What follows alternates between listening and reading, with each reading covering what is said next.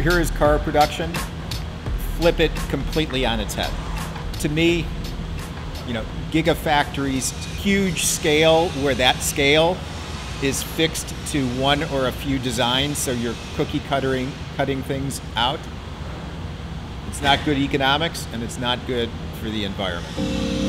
Hi, I'm Kevin Czinger. I'm the founder and CEO of Czinger Vehicles. Well, this is really the first instance of a complete vehicle that's using a generative design. So the building of this vehicle involved first creating a completely unique set of revolutionary tools that allow you to take the ideas that are up in your head and actually express those digitally.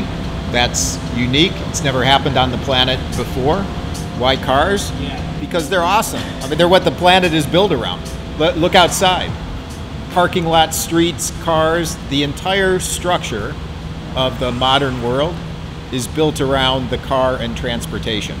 I'm David O'Connell. I'm the chief designer here at Czinger Vehicles in Torrance, California, and I'd like to tell you about the 21C.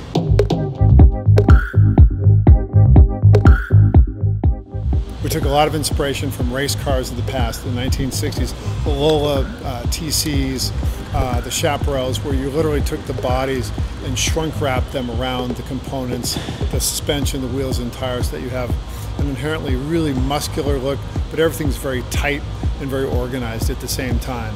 We had a very simple brief with this car, which was to create something that no one had ever seen before. We emphasized great principles in design: simplicity, boldness, and uniqueness. And we set up a vehicle architecture, a package, as we say, that allowed that to happen. So the first thing that you'll see when we walk around the car is that the seating configuration is like nothing else. It's a two-passenger car, but the occupants sit in line. There's a driver and a passenger. There is a 2.8-liter V8 engine behind them. So it's a mid-engine vehicle with inline seating. That architecture is fundamentally different.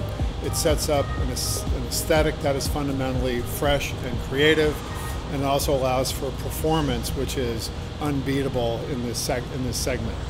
So one of the most exciting things about this car is the back end of it, right? Extremely functional. It's a high-performance car. We have to get a lot of the air out of the back of the car. So that's why you see most of the surfacing is gone.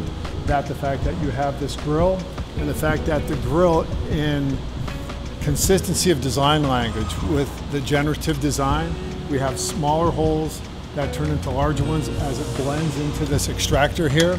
The taillight comes up and folds into that recess in there, which is very sculptural and really cool.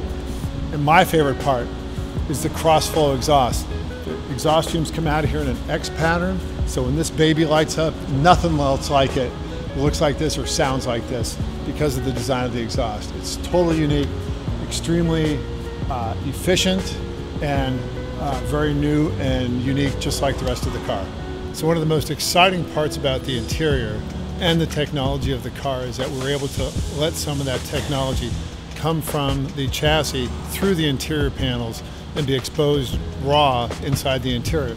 And when that area happens to be the structural piece that holds up the steering column. And it's a beautiful example of the generative design that we have developed, that you see in this case in the steering column, but is throughout the car and the chassis and other parts of the componentry of the car itself. We also allowed that to come forward and be part of the lower steering wheel. So we've got this generative design aesthetic that's totally functional, reduces weight, and gives the car this extremely unique, distinctive look that's never been done before, but it does it in a way that makes sense because it's totally functional. Yeah, I mean, I was instantly attracted to what I call the clean sheet philosophy. Like everything was from the ground up, just new, and it was technologically wise, and even just creating the brand from zero is that just doesn't come around that often. So, my name is Jens Sverdrup, and I am the Chief Commercial Officer here at Czinger Vehicles. So I come from a long background in supercars only, basically. I'm known for doing work for Koenigsegg, where I was head of sales and marketing, and I've done some work with Rimac as well, bringing them to market, and now I'm here. Obviously 3D printing is a huge part of what we do, and what that enables.